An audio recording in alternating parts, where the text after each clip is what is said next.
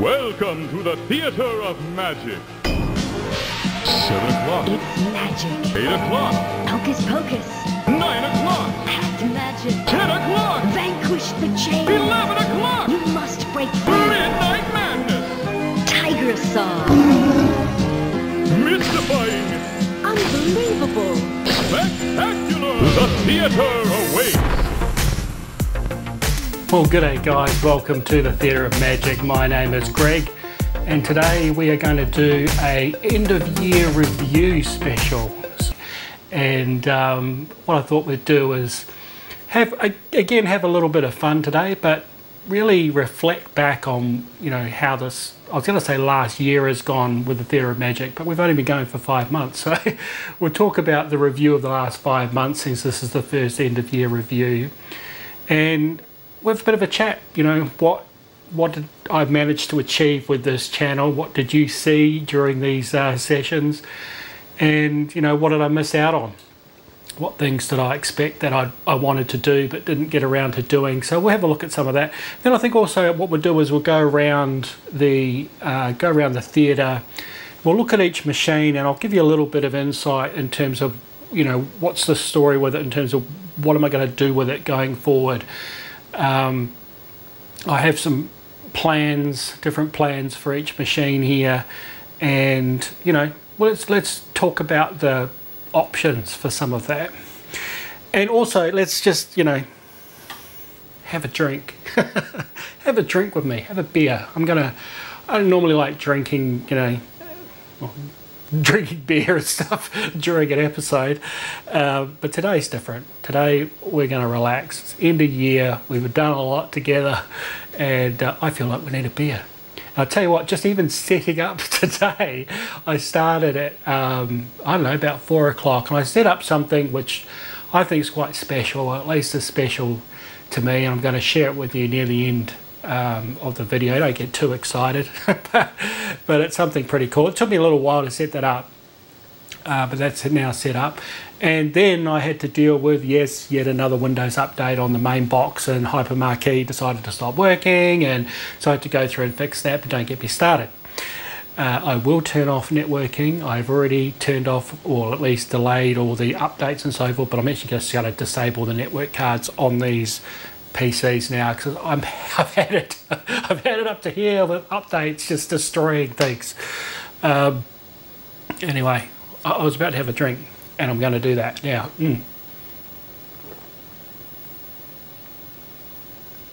That's good. So now I did have got a bit of a list here, so you're going to see me looking down. I don't normally do lists for this channel or any sort of preparation, which you might have gathered. It's all off the cuff. But there was a few things I wanted to sort of point out in this video, and so I've got some things to cover off here. So the first thing is, you know, let's get back to the start here. Why did I call this whole channel the Theatre of Magic? I may have touched on it, I think, on the very first episode I did, but this room was always the theatre. Before I had all the games in here, I had my main box and had my virtual pinball for a long time, but other than that, in here really it was a movie theatre. And of course, a long time before that, you see some of the early episodes, you'd know that this was like a dining living room area. Complete waste of space. So it was always a theatre. And then I got this virtual pen, and then I wanted to sort of dress it up and give it some nice graphics. It was an old World Cup machine, and the sides were pretty plain and boring, so I wanted to jazz it up. So I sort of was looking through, thinking about what I could call it, given the fact it's going to play all different types of tables anyway. And I didn't want to go for one of those big sort of multi-coloured, you know, have every sort of pin on the side type thing. I wanted something fairly stylish, and I landed on Theatre of Magic, of course, the pinball, and that just seemed like the perfect solution. And given the fact that this whole, you know, room is set up with virtualized equipment, it's all a little bit magical in here, you know, not only the arcades but even the drums, it's all virtual. So Theatre of Magic stuck. In terms of at least, you know, dressing up the pinball. So along with everything else, when I came to name the channel, I thought, well, it's fairly obvious, just call it that. So yeah, that's a little bit of background on the name. And if we look at the things, you know, in terms of achievements up to now with this channel, and the first thing, of course, just getting the damn thing off the ground. I don't know if you yourself may have thought about or have started or even have your own YouTube channel. It's quite a daunting prospect to start. You know, initially you sort of think it's, how hard could it be? Set up a camera, record yourself talking, chuck it up, you know, earn millions. It doesn't quite work that way. And, you know, unless you're filming exploding cat videos or something, we just need to film them and chuck it up. Anything else, you know, stuff like this, you know, it takes a bit of planning, a bit of thought. You know, a lot of work goes into it, but it's not work if you enjoy it. And that's exactly where I'm at with this this channel. I'm enjoying it. I'm enjoying the process. I'm enjoying sharing my thoughts with you, sharing what I'm doing in here with you. Again, I think I've said it before, why not? You know, I'm doing so many changes and improvements and additions, and you know, I've got stories from back in the day all the way up to today in the arcade area, and I'm hoping that it's going to be of interest, and clearly it is for some of you, and we've got some early subscribers to the channel, which is fantastic. So you know, that makes me happy that, you know, that there are people out there that want to see this sort of stuff. Me rambling on. I don't know what's great about that, but if you like it, thank you. So yeah, so very much, you know, starting this channel was really about sharing those experiences and the hobby that I'm in, provide you some help, and if there's some entertainment along the way, well great. And a bit of a historic sort of, you know, a personal historic capture of what I'm doing. You know, it's quite cool to sort of look back and think, oh, you know, that's where I was then, and all the things that have happened, and you know, going on little adventures, and you know, again, stuffing things up. You know, all those little things make the whole journey worthwhile to record and also reflect back. And I do feel that, you know, my kids might not really appreciate everything that I have here, and you know, what I've done in the past, and my history in terms of arcades and arcade gaming, and the love of that. And maybe one day they'll, you know, start looking into these videos and watch them later in life when they're more interested. You know, you change as you go throughout life, you like different things. You know, I'm sure they're not really interested in watching their old dad, you know, yak on about old arcade machines right now, but they might do later on. So yeah, it's a bit of that. The other thing is that I really do quite enjoy doing the video production side. That's always pretty cool, keeping those skills up. I did do a couple of Japanese drift racing and auto salon type well, DVDs. They weren't completely professional, but you know, I was back in, you know, sort of 2002, and so I've had my hand in a bit of video editing and production, by no means to any massive great professional level, but I enjoy it. I enjoy that creative process, just another sort of artistic outlet for me personally.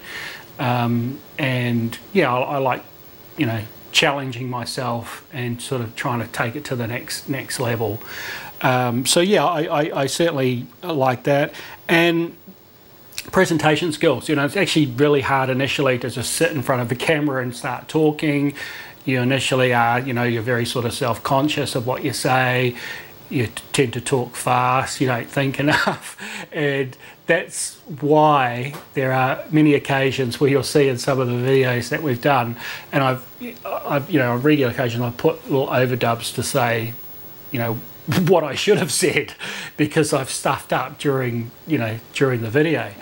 And it's funny because when you're filming like I'm filming now, and I'm feeling a little bit more relaxed about being filmed since the first one. I think everyone goes through that.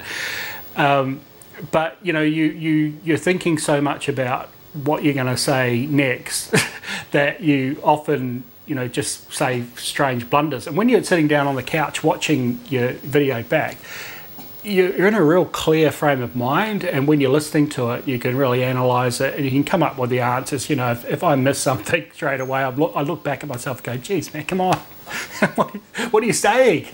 So then I have to put those little annotations up to correct myself. So anyway, it's an interesting thing, and you know, the skill of talking in front of a camera, it all helps with doing presentations and presentation skills and that sort of stuff. That helps me in my broader role in IT. I think it's just a good skill to keep homing in. So anyway, enough of that. What else do I do it for? Well, is it about making money? Because a lot of YouTubers, of course, do make a lot of money on YouTube. So maybe I should share with you exactly how much the millions that I've made so far in the last 5 months. Of course, I haven't made millions or anywhere near that. It's definitely not about making money. In 5 months, I've done 23 videos up until this one, be the 24th. And I've averaged about 4 hours per video. So that's 92 hours of work. So what have I got back from YouTube for my 90 hours of work? Well, $2.36. That's right, $2. But that's US. That's US. So you convert that to Australian, that's $3.27. Thank you very much. I'm rich. I'm finishing. I'm retiring. I'm going on holiday. So I'll buy myself a coffee. We'll see how it goes. Anyway, so yeah, I hope that that gives you a bit of insight into it. You know, it took me a year to start the channel, and you know, in terms of I thought about the idea, and you know, I do this a lot with fairly big decisions, and it is a big decision because it's a big time commitment. So I had to think it very carefully over, you know, a period of time of the impact that it would have, and if I really wanted to do it, and if I really wanted to keep doing it, and could I keep up the, you know, the weekly production schedule, which I've luckily managed to do just.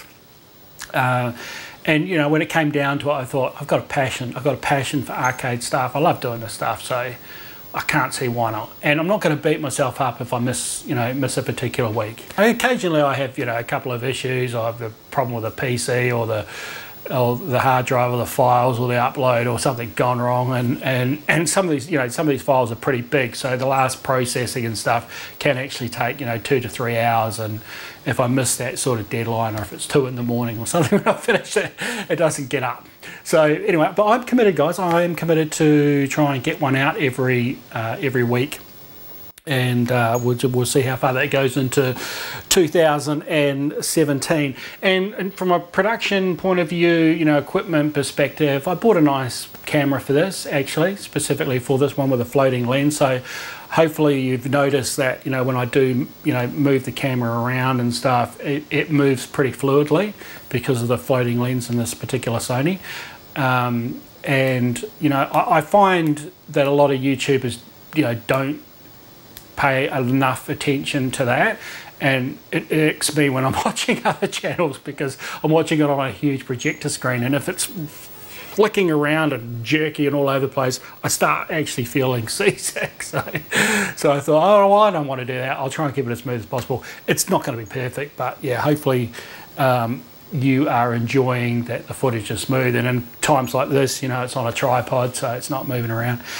I think one of the golden rules, you know, you're supposed to let the subject move in your picture. Don't move the camera around the subject, so to speak. Keep it still. That's quite a challenge to do when you're filming. You sort of feel like you have to move.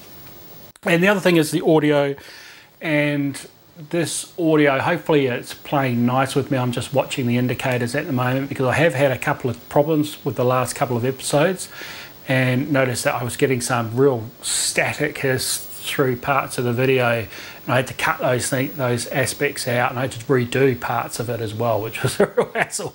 But this is a pretty high-end mic setup here, and with the lapel mic, and something's going on with it, and I'm not sure what it is. I think it's the unit on the receiver on the camera, but I do have some little signal bars here that I'm keeping an eye on every so often just to make sure I don't see like a constant, you know, bars from it hissing. So anyway, yeah, so a bit of investment in that, which obviously my $2.36 US from YouTube is chipping away at. So I slowly get that money back by the time I'm 85 probably. So what else did I do? Well, the other thing is the title, and let me just take another sip of the beer here. The title screen to the Theatre of Magic. Do you recognise it? Is it something that pulls on your memory? Well, those of you that were around back in the 80s would have known of a very popular music video program called Ready to Roll, and it was big in New Zealand at the time, and I'm pretty sure it was pretty big in Australia here. And that was God, times have changed. That was the weekly fix of music videos, you know, and that's just staggering, you know. I mean, all you had before that was radio, tapes, your records, and then that weekly slot, half an hour slot for Ready to Roll, and watch half an hour of the top video clips, and it was so cool. You know, I used to remember watching that every single week religiously, and that starting music was so cool, and it sort of had the, you know, similar sort of effects that I tried to put in the front of the Theatre of Magic intro.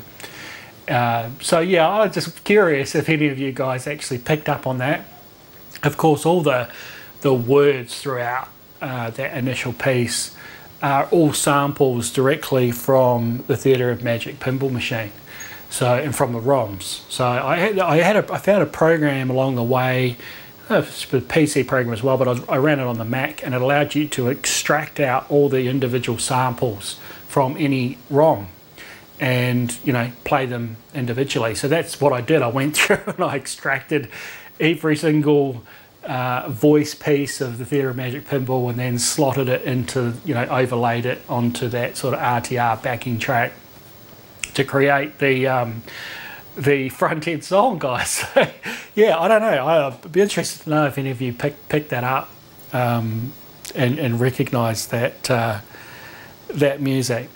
And the other thing I did, which is interesting, is before I started the first episode, I scripted it. I actually started writing out a script, and this is the first, like right now I'm sort of following off, not a detailed script, but just some key points I want to follow, which is not a bad thing to do in this situation. But I think for everything else, it's much better just to freeform it. And, you know, it took so long to create that script, and I felt also it was a little bit, you know, it was a little bit fake. I practiced using a, you know, teleprompter and stuff, and, you know, I was reasonably good at it, I guess, but then you're reading the news, it sort of loses that personal touch. So I hope you guys sort of enjoy this more free-form chatting style. Yeah, it's not gonna be quite maybe as professional, but maybe it's a little bit more personal, and I'd rather have the channel be that way. And again, I don't want this to be a real working effort, like dreading every time to do a video that, oh my God, I've got to, you know, sit down and write out pages of scripts. So I didn't want to do that, and, you know, that just slows down the whole production process. So let's talk about, that was all about the channel. So hopefully that gives you a good insight in terms of the you know, the whole thought process behind the channel, and how it sort of progressed to here. Now, if we think about the arcade, because now we're going to do a bit of a review more about what actually achieved in here. Some of you followed me right from the beginning, would know the full journey. And if you've just joined recently, then, you know, go back and check out those earlier videos, sort of give you a good idea of the progressive journey that I've been on here. And, you know, that initial move, remember we did that really massive move and moved everything around here, and, you know, especially moved the drums from one side of the room over to the other, and that was a brilliant change in here. It's made the area so much more usable, and that was definitely a big achievement. Getting the Sega Astro City and the Sega Blast, that was another win. I'd been thinking about those for a long time and just hadn't seen them come up, and that was a really good score. And of course, what a journey that's been to get those back up and running. And of course, the big achievement is getting the Astro City all happily working here. God, I love that machine. Out of all the machines here, it's right up there in terms of my favourite now. The skills that I've had to pick up along the way, the washing of monitors, discharging monitors, the degaussing with the speaker trick, rewiring the Astros, all the strange things with the LAI cabs, and finding out more about that. All that's been really, really cool to learn over the last 5 months. Scoring the Hyper Olympic / Defender cab, that was cool too. That was, I love finding those just random things that come up in Gumtree, and if they're local and I can pick them up, that's exciting. that makes this hobby really exciting, is watch the weird and wonderful things that come up all the time. So that was cool. I've just managed, as I mentioned before, to get a video out every week. It's been a little bit touch and go a couple of times, but yeah, we're getting them out. There's plenty of content, guys, coming. I've got plenty of ideas, lots more to come. So I don't think I'm going to run out of any ideas soon. And I've made lots of cool contacts through Spacies Arcade, in terms of the last 5 months of doing, the last updates and picking up machines and bits and pieces. So that's been really cool. And of course, Joey at JMac has saved me for every single monitor issue that I've had, and what a nice guy he is, in terms of takes his time to explain stuff to you. He's got a wealth of knowledge. Maybe one day we could do a session now. I don't know how he'd feel about being filmed, but I might approach the topic with him one day and see how he feels. But that guy is just, he's an encyclopedia of arcade knowledge. The stories he could tell. Such a nice guy, heaps of skills.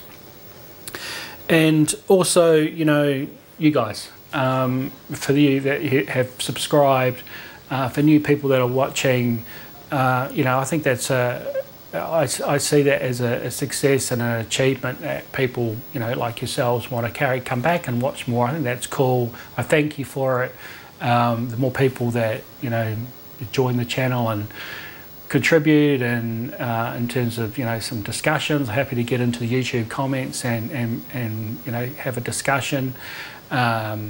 So many questions you might have, just ask away, and I can always bring them back into a future episode as well. Maybe I'll get a little bit formal with that. I don't have any other like Twitter or Facebook or anything else set up. Maybe one day we'll do that, but we're pretty small and intimate at the moment. So the last thing is, I was talking about subscribers. So we've got 34 subscribers, which is cool. So it's 34 people. That's fantastic. And it's funny, you see some other YouTubers and they're celebrating their 1 millionth subscriber. I don't think we'll get anywhere near that. We're quite a niche channel. It's a niche topic. I understand that. So we'll probably remain relatively small and intimate. We'll see how we go. Now, what didn't I achieve that I really wanted to do over the last 5 months? And one of the things was I had a lot of sort of series of episode themes that I wanted to do, which I just haven't got to maybe half of those. So the series, like what's in the theatre and pick-up videos and stuff like that, they're individual series on the channel. So there's a lot more of those that I haven't managed to do, which is cool. I mean, it means there's a lot more content and stuff to come, so it's no real biggie, but I thought I was going to be able to cover a lot more than I have. I haven't even covered every machine in here in terms of what's in the theatre. The ironic thing is the Theatre of Magic Pinball was the one that I was supposed to really cover off, given it's the theme, and it's got a lot going on with it. I haven't got to it yet. Just everything else just keeps sort of jumping in front of the queue. So that one, and the cocktail table, and the two cocktail tables, actually the main one and the missile command, they haven't been done. haven't done a feature on the championship sprint. I keep saying this actually on each video, which ones I haven't done. They will get done in 2017. We shall definitely get to there. The Sega Blast and the Hyper Olympic, I actually really wanted to get working before Christmas, and I haven't managed to meet that deadline, mainly because that Sega Blast absolutely killed me in terms of getting it apart, as you may know from previous episodes. So yeah, that Blast will that will be the next video actually in the new year because it's been done. So we'll get back to the work and you'll see that particular video. But I did want to get that sorted out. And just some little things in here, guys. There's some lighting and stuff. I've got I used the hue, the Philips hue system in here for changing colours. I've had let's see, two bulbs go, and one I accidentally smashed the front, and one of the LED colours of the red is gone in it. The other two work. So I need to get those replaced. I've got some fibre optic lights in the ceiling above where the theatre is. The main light source for that in the ceiling is blown. I've got a couple of down lights which are out. I had a laser light thing up the top there, that's gone. Look, it doesn't make a big thing for the channel, but they're just little things that I want to sort of sort out in the theatre to sort of get it ship shape. But again, all the other things have come along in terms of keeping me busy. And I guess the last thing, guys, before we go around and have a look at each machine, is what was any surprises? You know, was there any surprises about this channel and the journey that I've been on? And the funny thing is the biggest surprise for me was I didn't think I would spend so much time doing the restore type videos.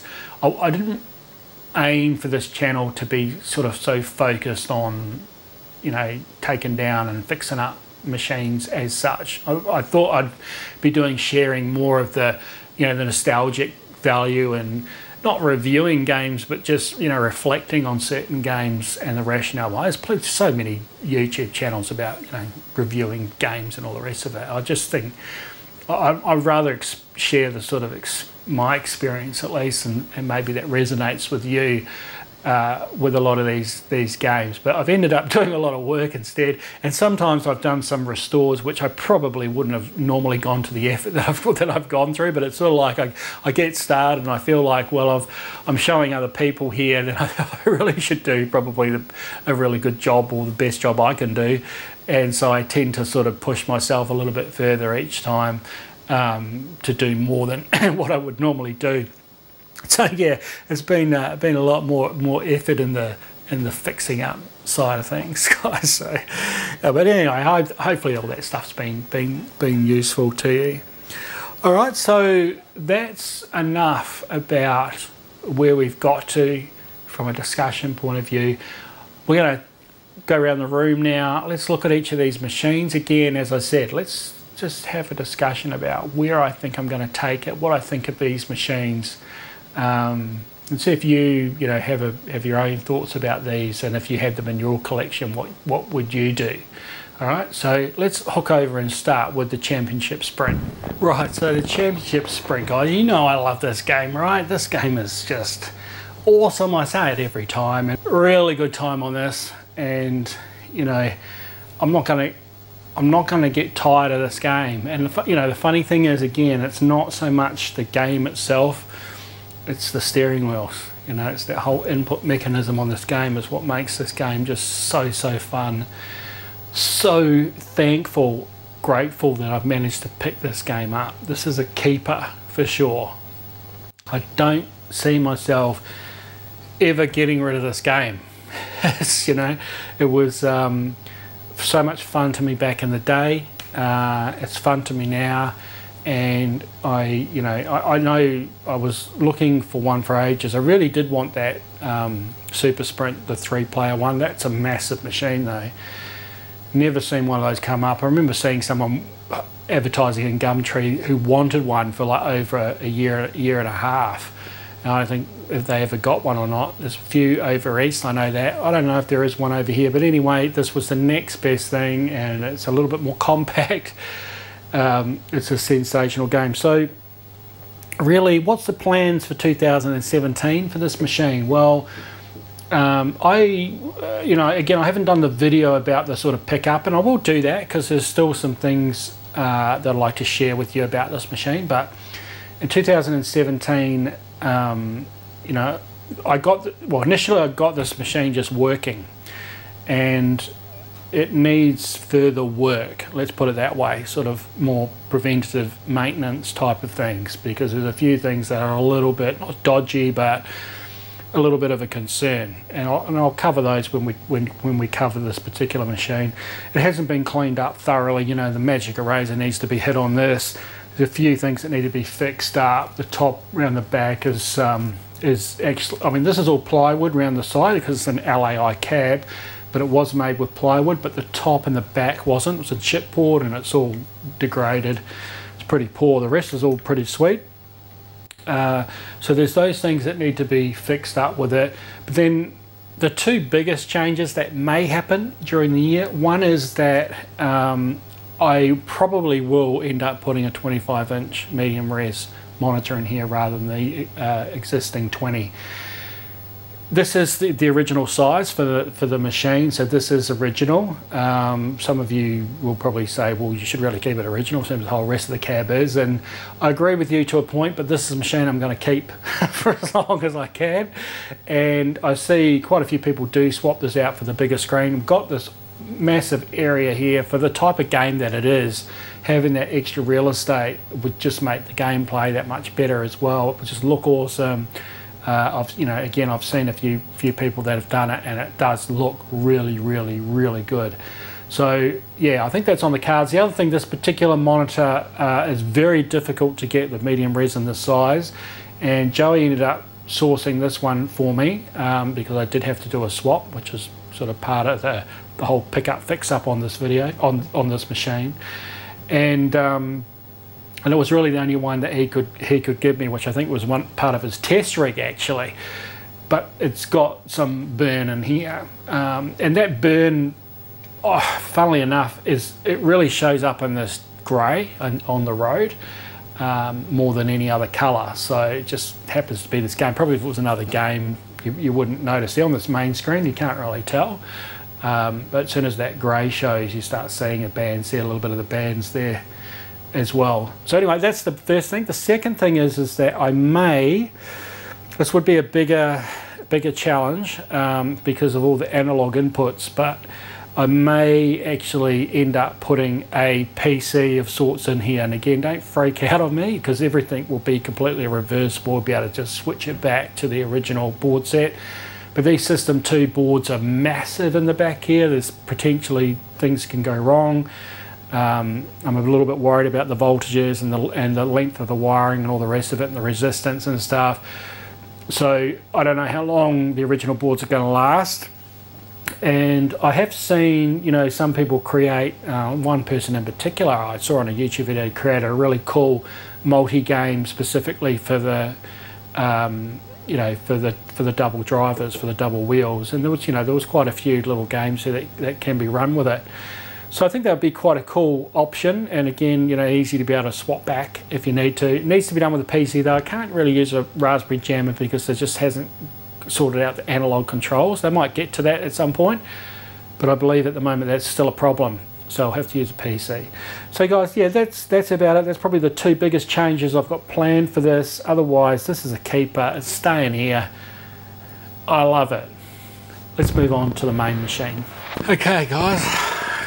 Cheers, by the way, and Happy New Year if you're watching this in the new year. Happy New Year.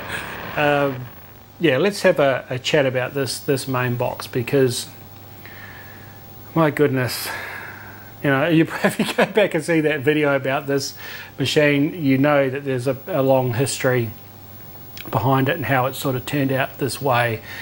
It's not really a love-hate relationship with this machine. But I'm sort of gravitating towards the fact that I prefer original cabinets to, homemade stuff. But this does have such a history, and it's the first start of the whole emulation journey for me. I don't know if I'm attached so much to it that, you know, that's going to keep me from throwing it in the bin. Well, at least moving it on somehow. I don't know. What I really like about it, of course, and as you saw those earlier episodes, you know, the hyper marquee and the triple screen setup, the dynamic marquee is awesome. The back screen showing what's going on is awesome. This particular screen, remember, running at 120 Hertz is also fantastic. At least for an LCD. Again, I really just want CRTs everywhere at the moment, but hey, it is pretty good at what it does.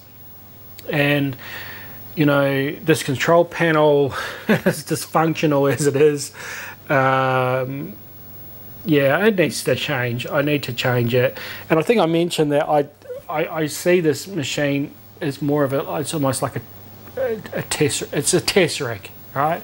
So a way to explore all the different games. And in some cases, you know, there's been a few cabinets that have come up recently, and they've had certain games or series of games that could work in the particular cabinet, and I've come straight onto this box and gone through those games and checked them out and determined, you know, if it would potentially work. So it's really, really useful for that. It's awesome to see all the artwork. I really enjoy that, you know, for each of the games, and just, you know, reminiscing a little bit and laughing at some of the artwork. You know, seeing the cabinets and the control panel and all that, you know, come up. It really is pretty cool. And of course, it houses the fridge as well. So, and you know, if I had a real arcade machine, I don't really want to butcher the front to stick a fridge in it, and I don't really have any other space in here to put a fridge. So it's, you know, it's housing that very important aspect of the room. And yeah, as I said, I just don't know what I should do. And it's quite compact now, you know, it's really quite compact here. And of course, a lot of real cabinets aren't really this sort of compact. So I don't know. I think what I'm doing in my mind is that if that special cab comes along, you know, that one-off cab comes on that sort of fits the bill and is original in some way and can, you know, take the place of this, then it's going to happen.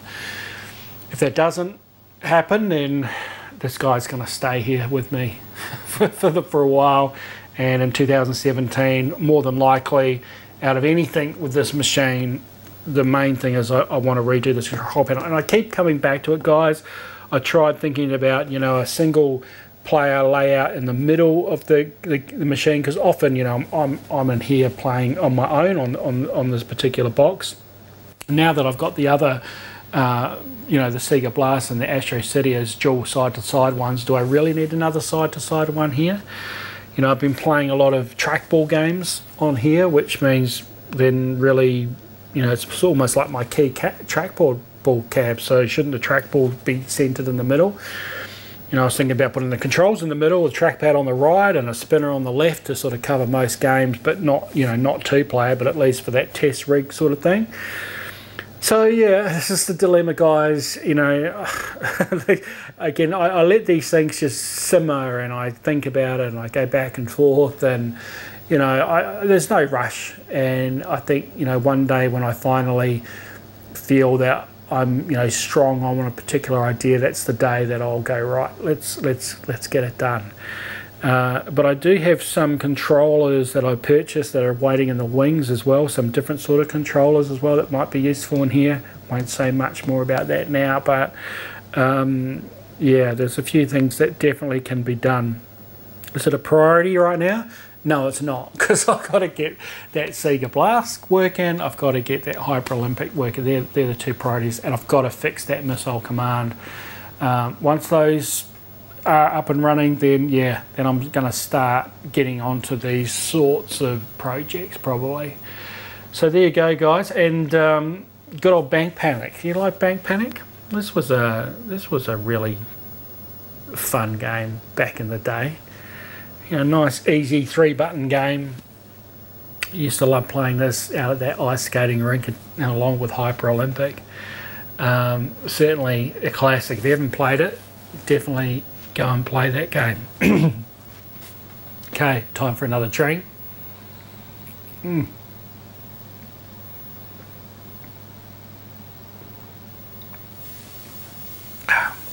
thirsty work talking. Right, so let's move from here to the Astro City. Okay, so you know what I'm going to say about the Astro City, don't you? I love this machine. I love this machine. This and the Raspberry Jammer in here has just made, you know, getting an arcade up and running so much easier than, you know, using PCs. And the thing is, you know, there's no fan in it. It's dead quiet when you're not actually playing a game. It's completely, utterly silent. If it's the only machine on in here, it's dead silent until you play. So gone are the old fans of the PCs and all the rest of it. But yeah, this is just sensational. I'm so happy how this has turned out. The controls are great and the screen is just awesome. Playing, you know, old classics as well as the new sort of shoot 'em ups, all of that is just crazy good.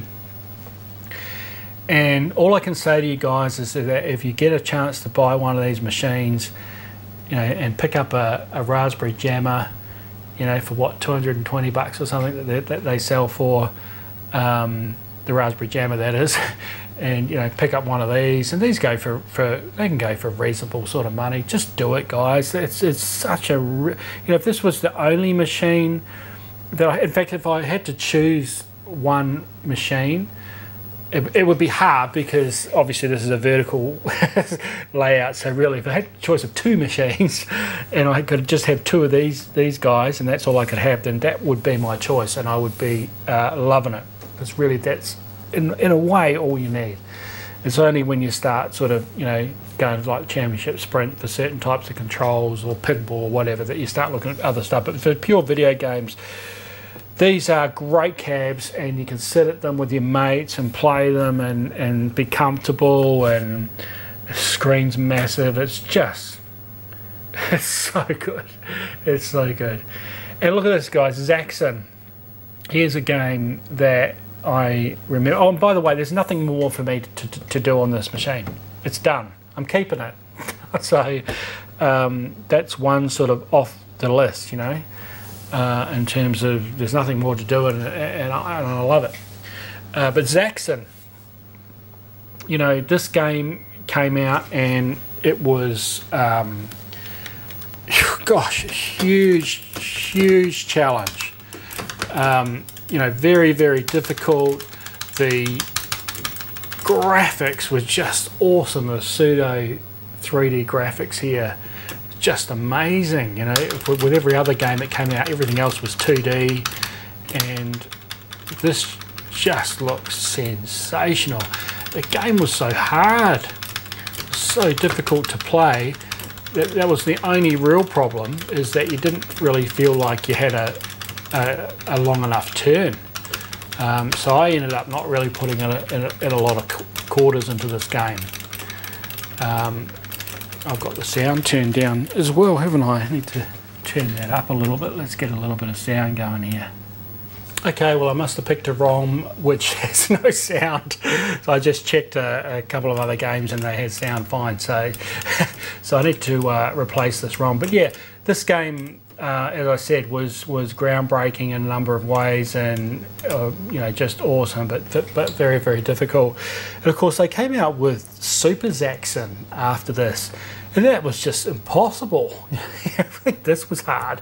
That was terrible, and it didn't do well in the arcades. And I'm sure that's probably because it's just too damn hard. No one wants to put 20 cents in and last for like 5 seconds. You know, you have an opportunity to do that, or you're sticking in a Gallagher machine and you can be going for, you know, 40-45 minutes. So yeah, not sure why they decided to come out with an even harder version when the first one was so difficult, but still, great game, absolute classic. You know, probably the first in that era to come out with that sort of pseudo 3D graphics. I think it was. Be right there, I'll have to check that up, but anyway, awesome game. Let's move along now to the fake Sega Blast.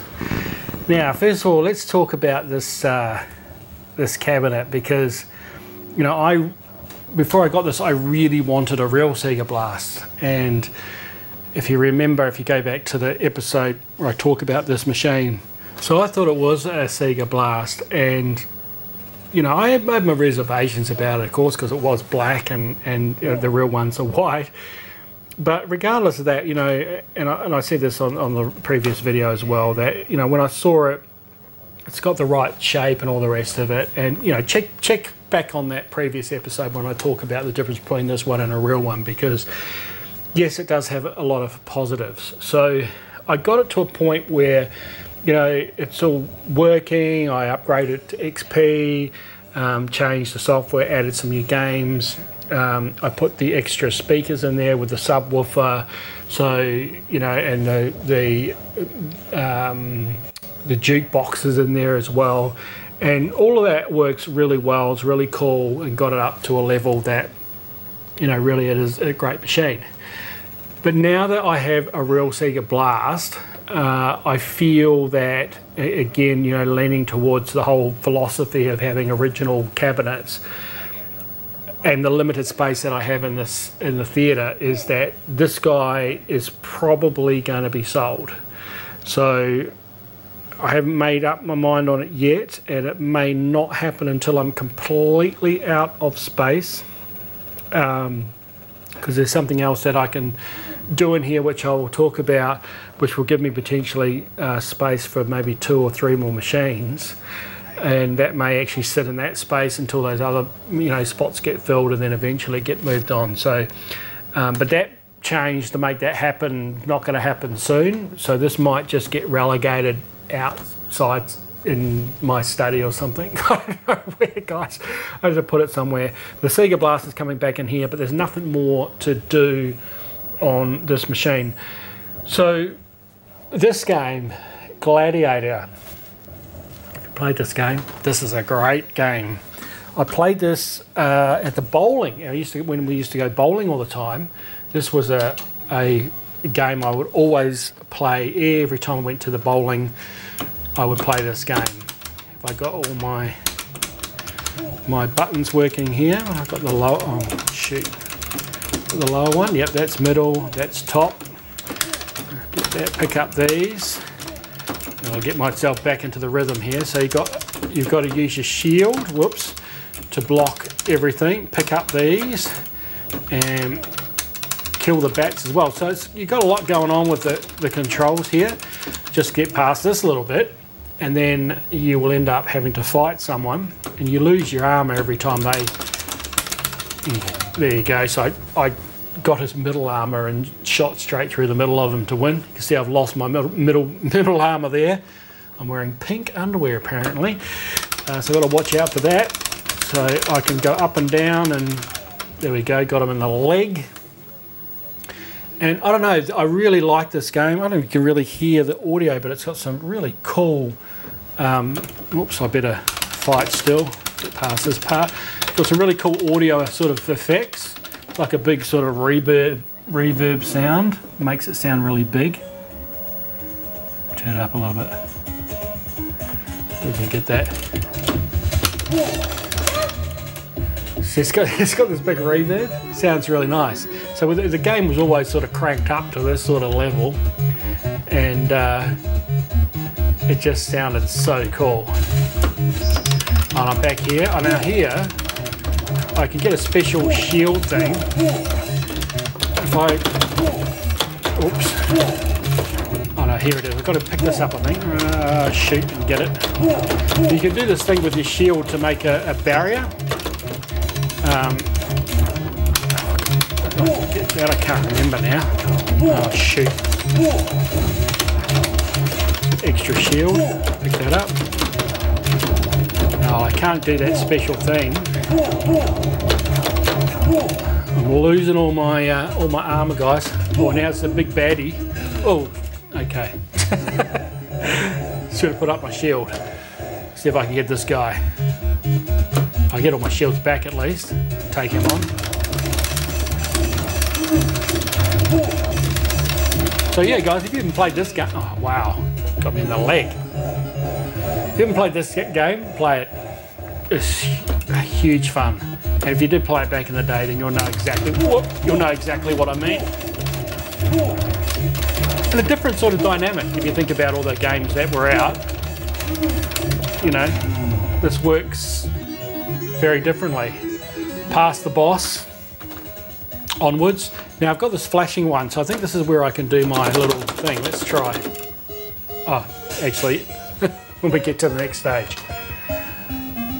By the way, because I moved this machine from over there, I've got to get rid of the degaussing. Again, I use my speaker trick. There we go, there's that barrier. That sort of fends off everything, so that's pretty cool. Pick up that.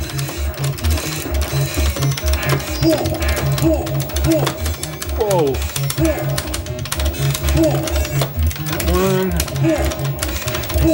Starts getting a little bit tricky. All these things flying at you. I'm looking a bit beat up here. Okay, who we got? Oh, this guy doesn't look friendly at all. In the leg.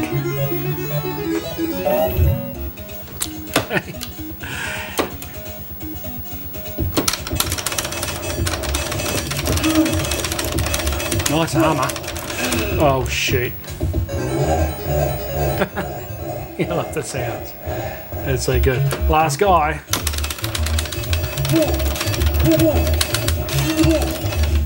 Come on. Yeah. Whew. Who's next? Oh, same. You can give them in the leg there. That's my signature shot.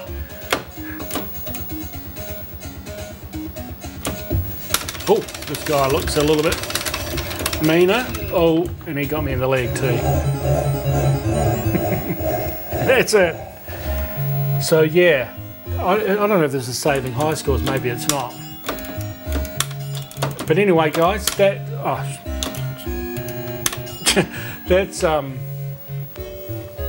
well worth getting. I'll just turn that down. So yeah, there's nothing more to say on this guy, so let's move around to the APB machine. So with the APB machine, guys, you can see the screen is still stuffed. If you saw the recent episode, I just did a recent episode on this one, so we really did talk about this one a lot. Get that screen, oh there we go. Look at that, it's come back. Maybe I should do a quick game. Should we do a quick game? Let's see how well I go. Let's at least forward this in here. We'll have another quick game while the screen is behaving itself, and have a little bit of fun. Oh, jeez. Right. Oh, it's back. It's back. Okay, is it going to stay back? All right, let's try.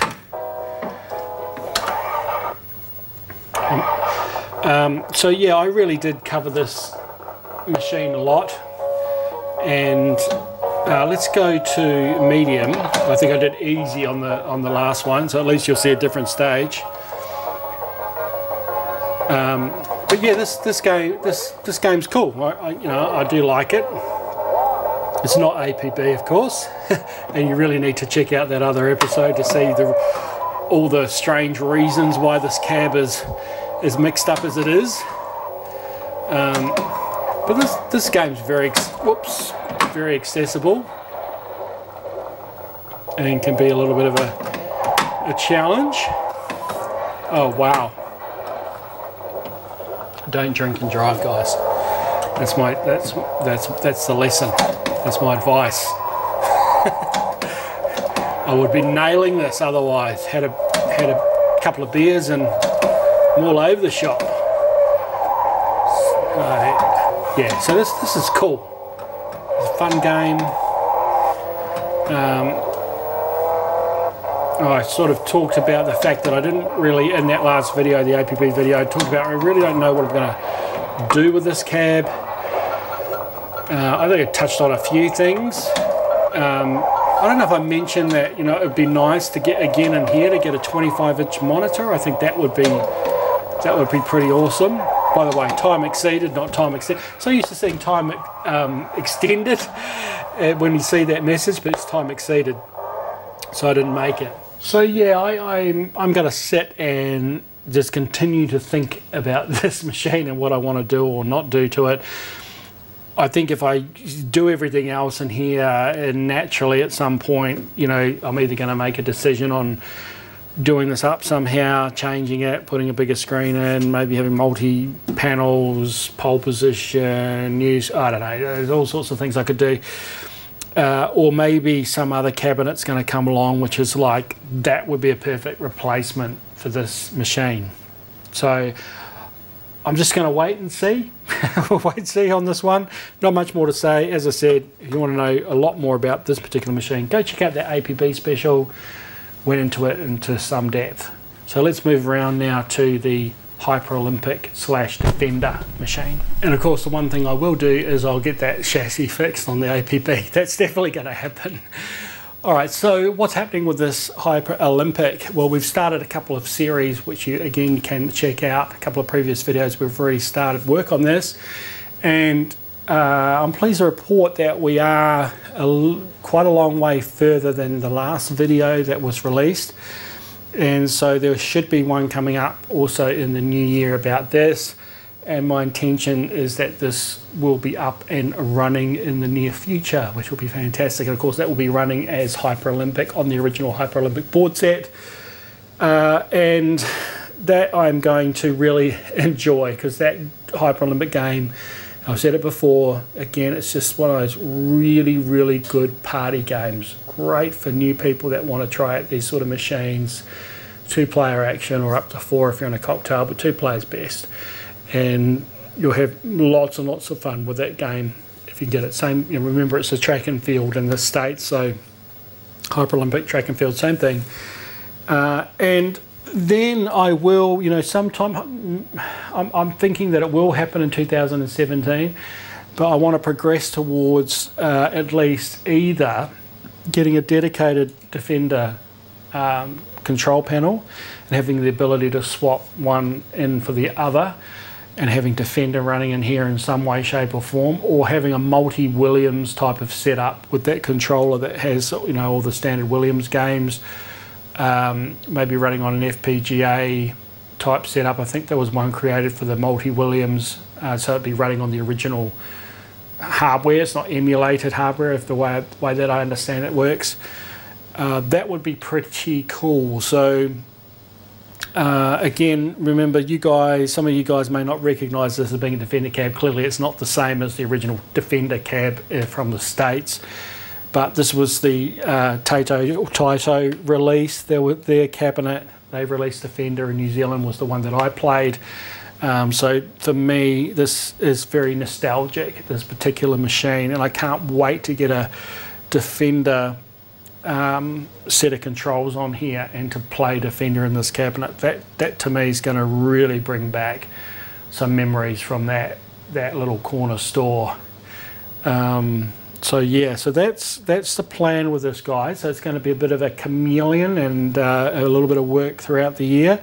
But the first step is definitely get Hyper Olympic going, and you know, I'll probably get that going, and then I'll tackle aesthetic things like the control panel and getting that fixed up and looking nice. But I think just getting it working is step one. I'll be happy with that. So yeah, that's the plan with this one. Let's move across to the virtual pinball. Just checked my watch and we have a activity challenge. You can see that? It says ring in the new year, 10:02 p.m. Well, that's interesting. What's the time now? Well, it's 11:15.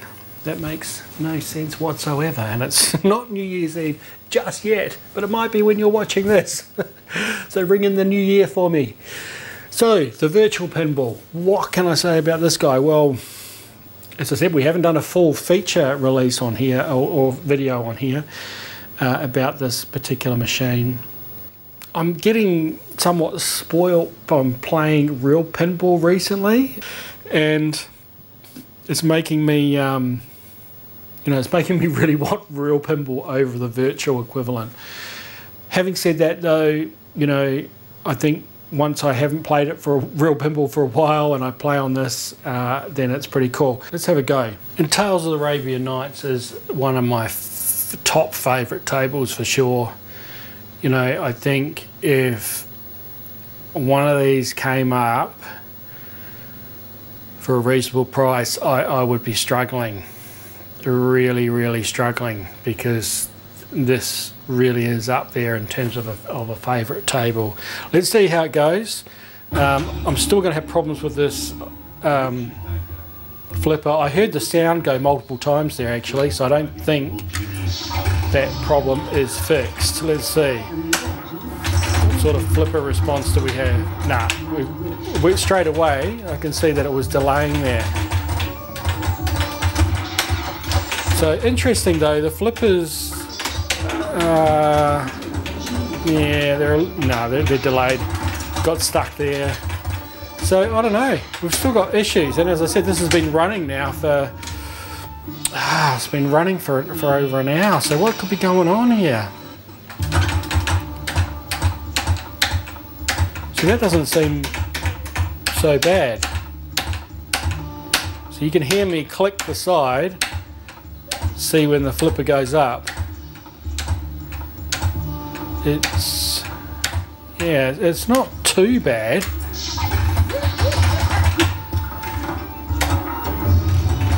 I mean, as soon as you play it, you can tell straight away if there's a problem or not. Now, you might have heard the cabinet rumble there, because we've got the shaker motor and the gear. It would be just a shaker motor for that particular effect. But all of that stuff really does add a lot of life to the experience of this table. When it's all working flawlessly, it's really awesome. So again, right now, flippers are pretty responsive.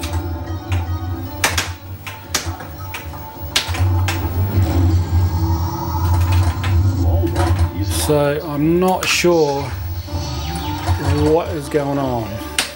Ah, there, bang, straight away. You could hear the sound just repeated a couple of times. I tried to flip and then it just didn't work. So yeah, there's still issues here. Such a shame, because when this is working, it works brilliantly. Love all the flashes.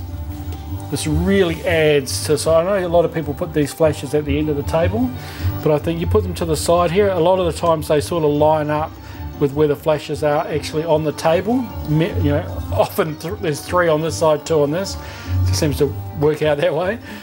And some of them have really good coordinated lights with the lights that are on the table with the flash units themselves, and it can just really enhance the effect of a virtual setup, guys. So yeah, we still have issues with this machine. So what have I got planned for 2017? Well, I've got to fix that problem. That has to be fixed. That's priority number 1. The other key thing with this machine is I need to get a new plunger accelerometer combination unit. The other thing is that this hasn't really been finished at the back here. You know, the speakers are just stuck in behind. I don't have really quality speakers in there either, so that really needs to be done. Sort out those speakers a bit more. The lights, they stick out a bit. It's hard to get the monitor up and down when you want to service inside the machine.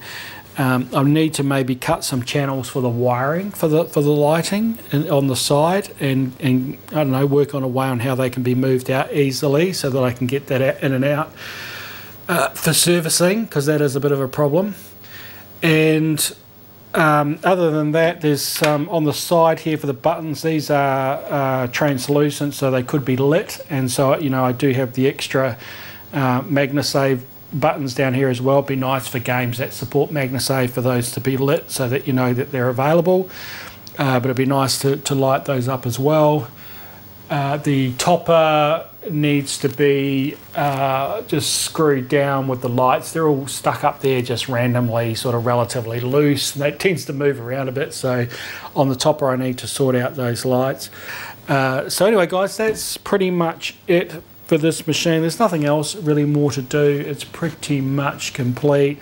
You know, maybe an upgrade to the PC and graphics if this went 4K, you know, but I think I'm just going to hold off and see. I'm almost in my mind waiting for that day that someone comes out with an ultra-wide OLED and with specific tables for that, and that's the day that I'll make a change for sure.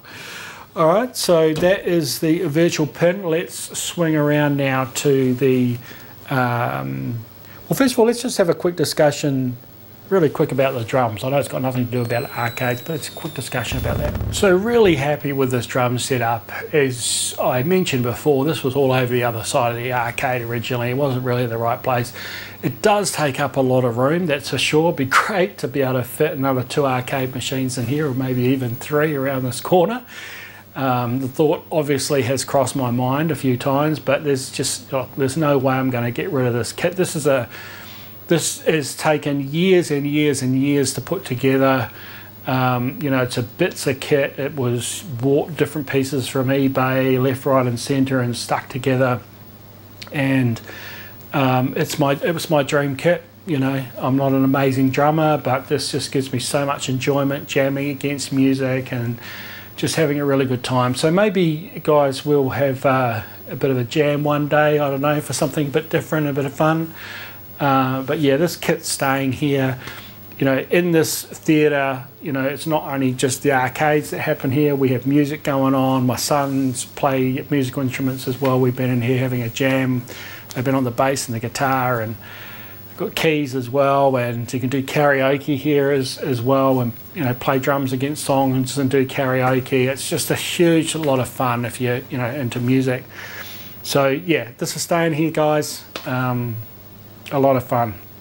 So let's in fact, before we get to the cocktail, the thing that we missed out is the ice cold beer, so let's talk about that next. This, as I mentioned again, if you go back to the episode talking about this in a lot of detail, it's just a skeleton cab. It's just the control panel, and it's virtualized up on the screen. So that's all I've got here to play with.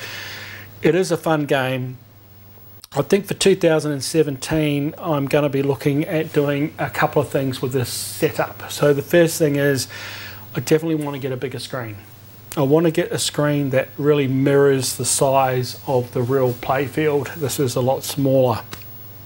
That's the first thing. The second thing is, I may end up building a little bit of a sort of a facade around the control panel to sort of make it seem like it's a half an ice cold beer stuck in the wall. That could take a bit of work.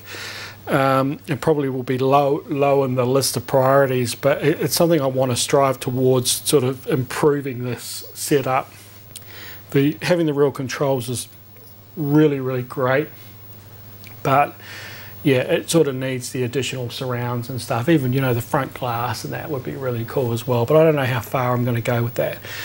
Now, the thing about the big screen as well is that what I'd ultimately like to do is to have this as a touch screen, because given the fact that when I get the Sega Blast back in here, currently I've got the jukebox set up on the fake Sega Blast, and I'm not going to have that in here anymore. And really, I've got awesome speakers and a sub behind me that these drums run off. So ideally, you can get some really good pub jukebox software that's touchscreen orientated, and that would be great here.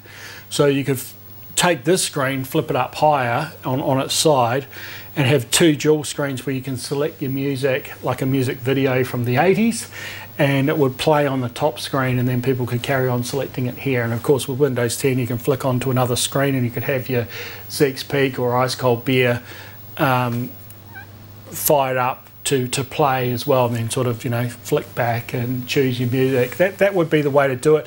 At the moment, I'm emulating this. I'm running through VMware on a Mac OS, so to do that properly, I probably will end up getting a dedicated Windows PC and to run both the DJ software and the Ice Cold Beer emulation, and then I'll just have the Mac come in on a different input and be able to, you know, effectively change inputs to use the Mac for all the drumming software and whatnot. So that's the plan there. Again, that's a sort of a mid-term goal during 2017. That big touch screen, they're not cheap for the sort of size that I'm thinking of, so I'm really going to have to sort of look at that really carefully. But I think that will really improve this experience in this corner. I won't have a crack on the Ice Cold Beer. It takes a little while to get through it. I have got up to 9. I think Mitchie, my son Mitchell, got all the way. He's got his high score here. He got all the way to 10. Did he get to 10? I'm pretty sure he did. Yeah, he did. So we stuck his high score on here to beat 7,050.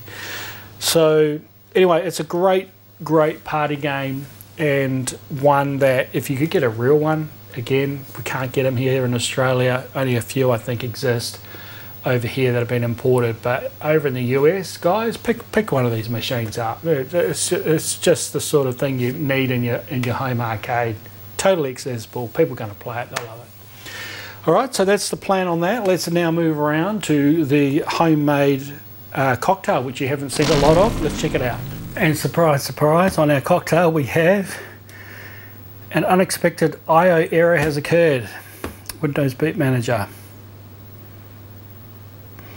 I had this machine going when I first started, and I did notice, and again this is another one that I'm going to turn the update off and the network off, because I saw it updating and doing a reboot, and once it did a reboot, this is what it's come up with. So I don't have a keyboard or anything plugged in, so what I'm going to do is just power it off and power it back on. Let's see if it gets past this error. Okay, so it's come back. Oh, it's come back up with an initial file for doing a restore, and then bang, it's come straight back up to the error again. So what I'm going to have to do, guys, I'm going to have to get a keyboard and a mouse onto this to sort it out. But again, just straight after another update. Now, I can't blame Windows 10 for this because this one's on Windows 7. But this is the situation. I have to lock these PCs down and just get them off the internet. It's the only way. It's the only way to keep them running without continual issues. Shame, but true. So I think what I'll do is I'll just quickly talk about this particular cocktail machine, and we'll go into it a lot more detail when we do a special on it, and I'll show you all the features. It's got LED blinking in here and all the lights change and all the rest of it.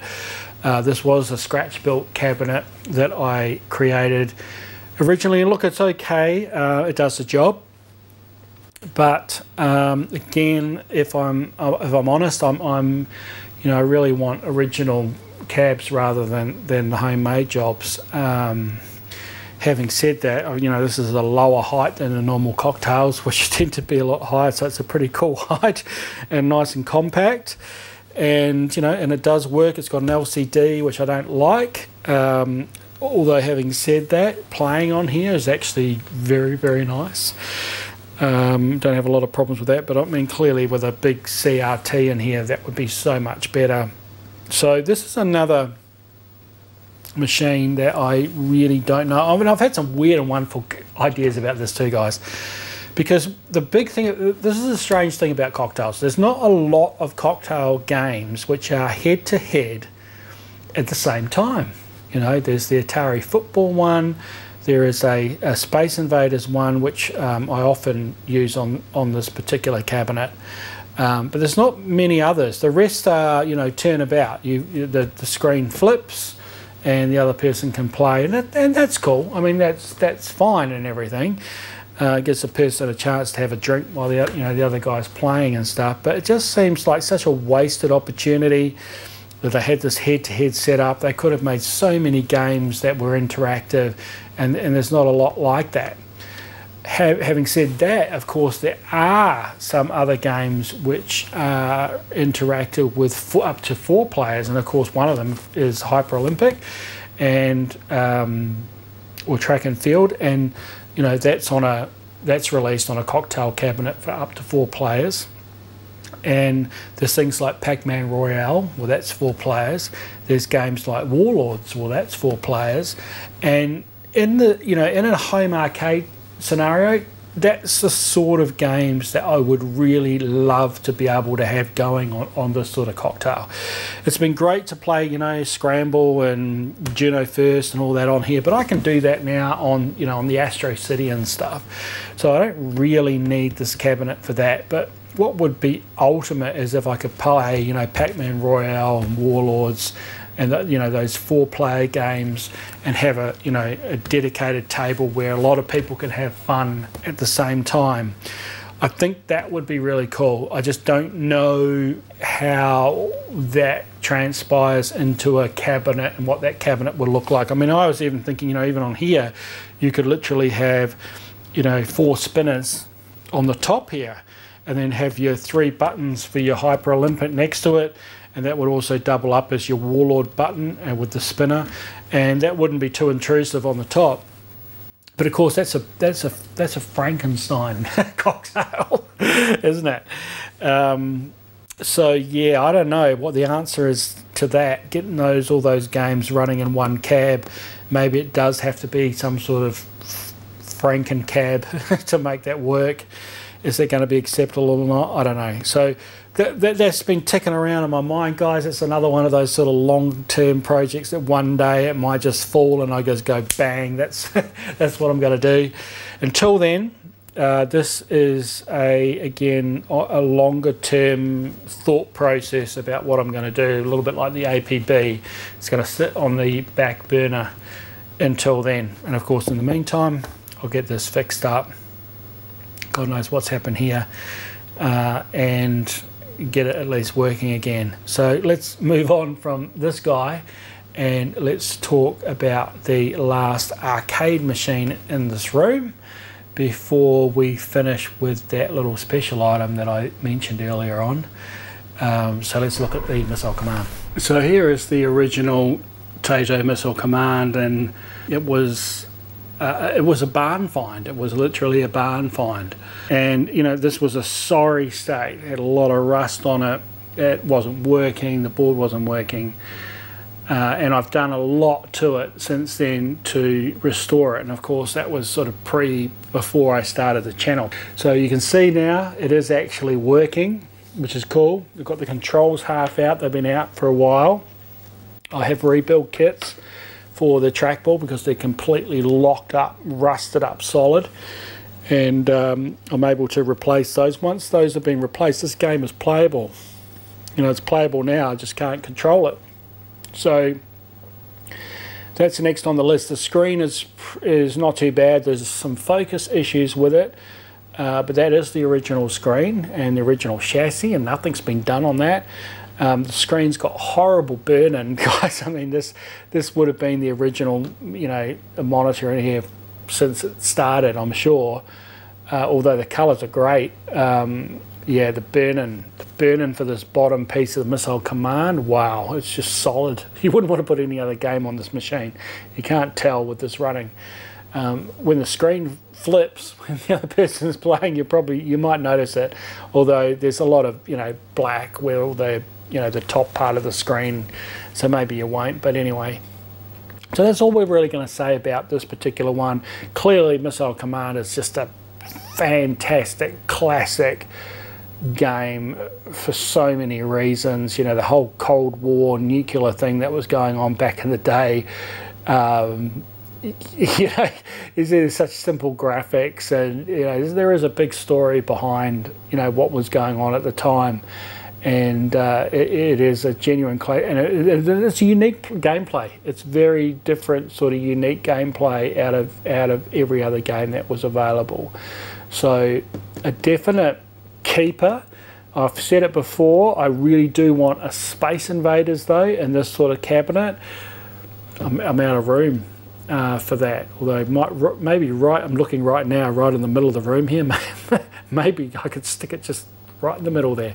I don't know. But anyway, so guys, that's it in terms of, you know, where we're up to with the current cabinets and where I'm going to take them in 2017. What I want to show you now is one final little change that I've done, which is still in progress actually, which I've done to the theatre. Oh, the screen rolled then, by the way, when I tapped. Just noticed. To check that out in the video. So one final thing I want to show you, which, I don't know, I get excited about. You might not, but share this with me and I'll show you it now. Check that out, guys. Yes, Atari computer memo pad, which means up on the projector here, because you can see my shadow. So we're very much in the dark here, so Let's see if this is going to focus. Here we go. What does that say? Atari 800 on the amplifier. Well, and this is a new amplifier here, guys. My Yamaha ended up dying on me. The pre-transformer for the standby circuit looked like it had died, so I could not turn the amplifier on, so I had to pick up another one. And this is the guy right here. And in doing so, it was too big. It was actually too big to fit under the shelf, so I ended up sticking it on top, along with the center speaker, which is now on top, and the Foxtel unit and all the rest of it, and then moving the screen up above it. And that allowed me, with a whole lot more space underneath, to put some very special items. And you can see them glowing here, and it's all in the dark at the moment, guys, but hopefully you can see it. Look at that. It's the Atari 800, of course, and that is hooked up through the amplifier using the composite video out. Well, it's actually, there's a 5-pin special DIN on the side of the Atari 800, and that has I think it has a composite out, and also has 2 RCAs for SVGA. But you then need to convert that, I think, back into a normal SVGA socket. This amp doesn't actually have that as an input anyway. So it's running on ordinary composite and mono output split into stereo. And we're sitting next to the 800 here. It's so nice to play the original hardware, guys. You know, and I haven't played this since it was set up on the Atari shelf a while ago. So it's great to have it set up again. And this is what I live for when it comes to this, comes to using original equipment and turning on the disk drive. We turn it on and then listen to this.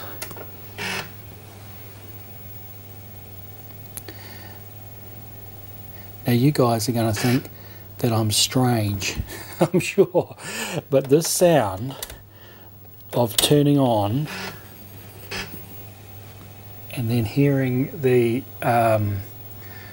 loading. We're on a select screen at the moment, so I'll just choose Archon, which is the game up here on the menu. Listen to this thing.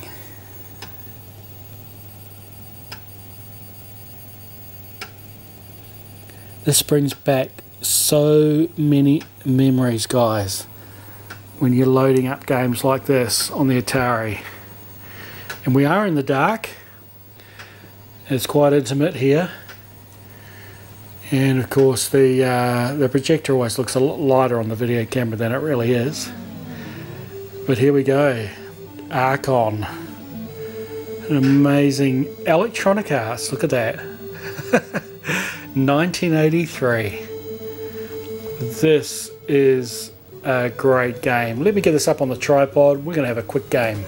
Okay guys, so we're going to start this game. It looks very much like chess. So the computer's going to be the dark on the right hand side, the blue. I'm going to be the light on the left hand side, and I'll show you how this works. So effectively your characters, and mine on the left of course being light, they will have more power when they are on light squares. So if I move this guy, for example, over to here, if someone attacks me on that square, then I'm going to have more chance of killing them. Now in the background you can see that a lot of the colours are changing, so a lot of them are going towards the dark colours at the moment.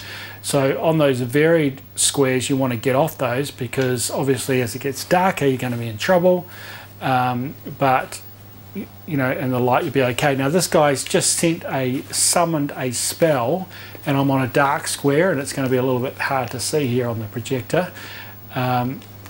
And so I'm probably going to get nailed in one shot if he actually shoots me, and I can't really see, I must admit. Whoops, and he's got me, which is a shame because that guy that I had is actually normally pretty good. In fact, this unicorn guy is really awesome, so I want to get him off, but I can't move him and when there's a guy in front of me. So let's get this guy out, and all of them have, you know, different powers, and they have different powers on both sides. You've got different sorts of characters. So it's the other thing that makes this cool. You can see now all the background colours that are changing are now going lighter, so I've got a lot more chance to kill these guys. If I grab this guy who's really like a pawn, he's really just got a little sword thing, and the other guy's got a club, and so I've got to like hit him. Oh shoot, he hit me 3 times. I probably only needed to hit him twice and I would have got him, but nonetheless. And the idea is that you need to see these flashing squares. You need to get all your pieces on those flashing squares. If you can get all of them, and of course the hardest is your main wizard here, because he's the most powerful, then you effectively win the game. So yeah, that's sort of what it's like. It's a battle for those positions. This is really cool. One on the computer's got a shapeshifter, so whatever guy that I use to attack him, he will turn into that guy. So if I use a really low guy like this, he's going to turn into the same. But we're on a dark square here, so he needs to really hit me once and he'll get me